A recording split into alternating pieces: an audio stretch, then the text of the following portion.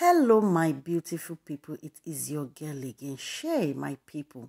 What is it that married men actually need from a woman? Why can't most married men be contented with their wife?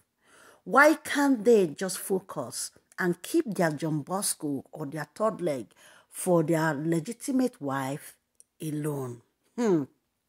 My people. This lover has finally come out again to throw another story out.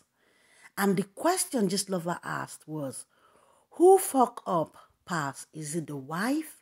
Is it the baby mama or the favorite musician? This lover has finally asked us to decode who this person is. Guys, I read. Hello, Twetwe, GLB Nation. Fight don shele o. Na the matter we dey try settle now, but we never still see am settle. So a certain famous musician with a very huge fan based and just got married is expecting a second baby with one of her baby mama in Atlanta here.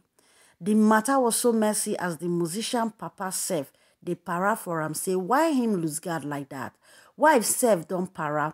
She angrily moved out of the house, but she is back now after plenty pleas from both family, but wife and husband never settle.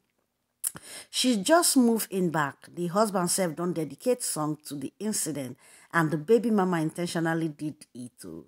She says she no go at bottom. Dear decoder, over to you. My people, considering the story, considering this lover's write-up, it is obvious that this person, this narrative fits our favorite musician, Davido, and Chioma narrative.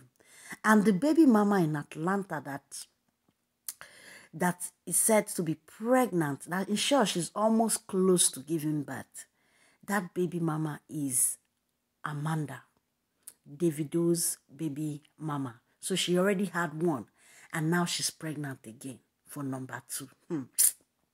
Now, the thing is, Chioma has gone through a lot in this marriage, and you would expect that Mr. Man, our favorite musician, would focus on her, make the woman happy, and even try and have his legitimate wife have more babies for him. But no, instead, he went to Atlanta. Just a mistake. And from the way things are looking, if the baby is almost due, it is obvious that this pregnancy is not just a yesterday pregnancy. So, for some reason, it looks as if she has been pregnant even before Ifeanyi's dismiss. And as a result of that, probably they try keeping it on a low-key.